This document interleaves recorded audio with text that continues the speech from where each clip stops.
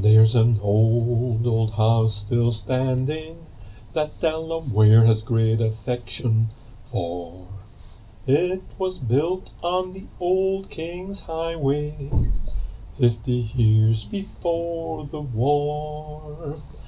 This old house got its fine foundation way back in 1723. It has played host to old George Washington, Mad Anthony, and Light Horse Lee. Well, it's an old house, but a good one. It stands where Naamans meets the pike. Oh yes, the Robinson house will fill you both with wonder and delight. Johann Yates was the first builder, then Colonel Robinson added on. And with history they have filled her, that's why her legacy still lingers on.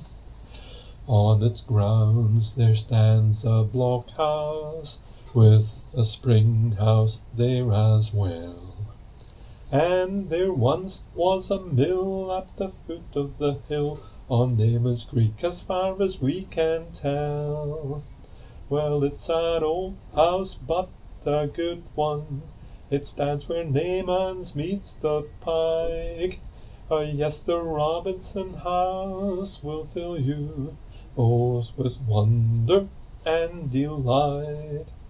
At the turn of the 20th century, it was an artist colony true.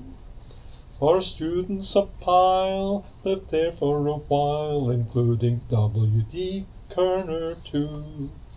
For a while it was the Naamans Tea House from 1914 to 64. It catered to the whole community till it was forced to close its door.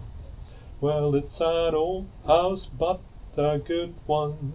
It stands where Naamans meets the pike. Oh yes, the Robinson house will fill you both with wonder and delight. For 30 years it has been the questers who have nurtured it with care. They furnished it and they burnished it, but alas, they are no longer there. Now the house has been taken over by two societies. The Darley and the Claimant Historical are the keepers of those cherished keys. Well, it's an old house, but a good one. It stands where Naamans meets the pike. Oh yes, the Robinson house will fill you both with wonder and delight.